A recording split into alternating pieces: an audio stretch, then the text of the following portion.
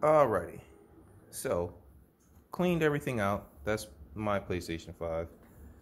Again, this is my son's. Okay, everything has been cleaned and wiped. Time to put it back together. So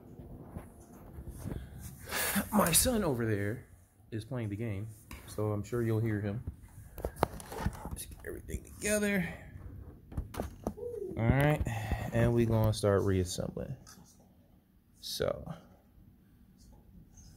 this is the cover.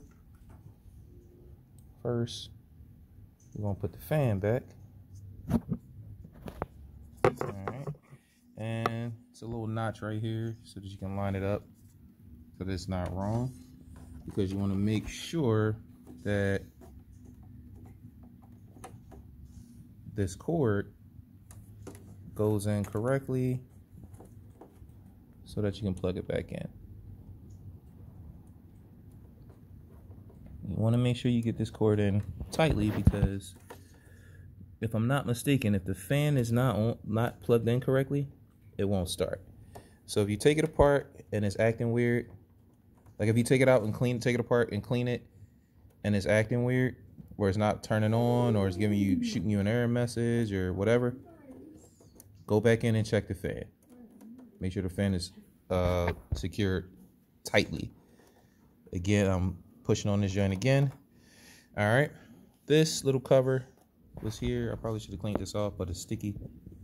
So got the bulk of it off. It's still a little crusty, but you know, whatever. All right, so I'll put that back. So I'm gonna hold that in place. All right. Now, oh, there's a second notch here too. So there's a notch on this side, right there, and there's another one right there to make sure that the fan goes back in place.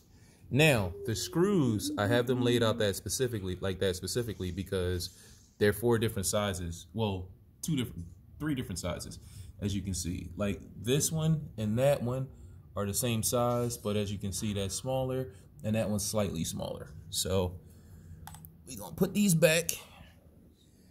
This one goes here. Where's my screwdriver? That's not the right one. Okay, Torx 8. Screw that bad boy back in. All right, and you just want to get it hand tight. Nothing crazy. The short one goes here. So, wait, no, the short one does not go there.